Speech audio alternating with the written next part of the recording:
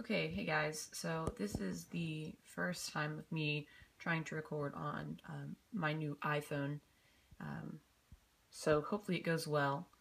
I'm having to kind of like balance it, so it might be kind of shaky, but I just kind of want to do a trial and error and see how this works. So what y'all are looking at actually is a trade that I did with one of my followers on Instagram and friends, Ian. So thank you so much, Ian. And this is one of the sets that I've really been needing for a long time. It's like super high on my want list here, and I am really excited. And I hope you like your trade too. So without further ado, I kind of want to get started. I'm gonna one-hand this literally because I'm using the other to hold up this phone camera. So let me set these guys down because they'll fall over. I didn't take time to prop them up. So here we have the box, and this is the 2008 version, which the 30th anniversary was the original box when it originally came out, and everybody's like, wow, The Force Unleashed, it was just, a new thing. So anyways, this is the repack for those who didn't get a chance to get it, which I greatly appreciate because I now get the chance to have this set.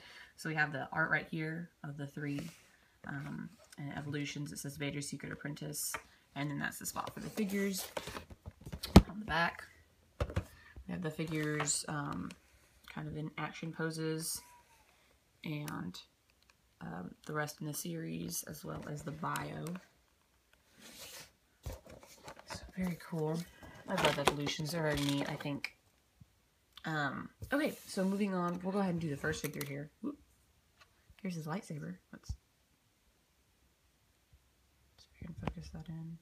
I was doing it earlier. Here, let me try this.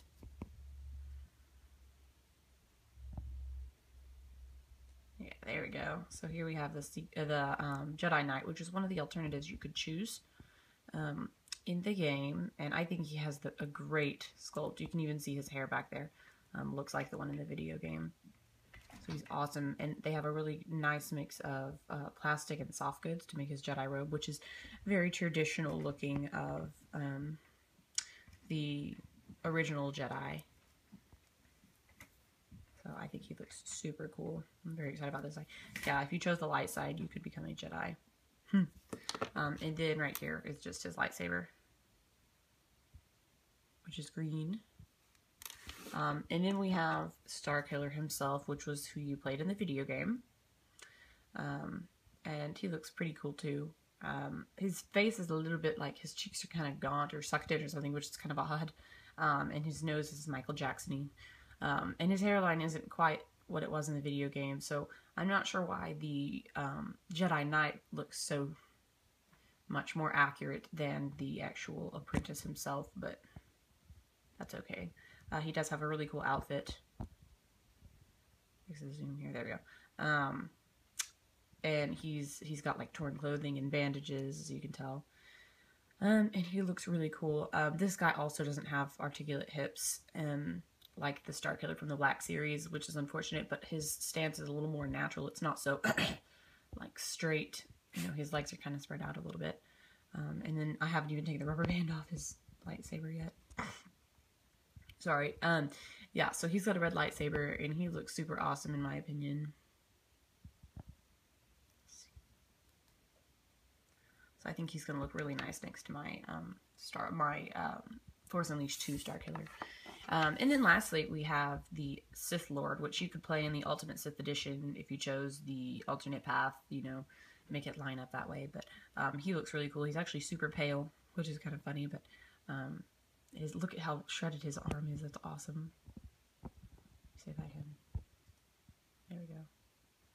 Yeah, it looks really cool. And he has pieces of metal that aren't quite anatomically, I don't think they do anything for him. I mean, he's got those like fingernail things and then just like one over here. But anyways, he's got lightsabers from all of his victims because he's a Jedi hunter now. And again, they do mix the soft goods with the regular molded plastic pieces, and they look super, super great.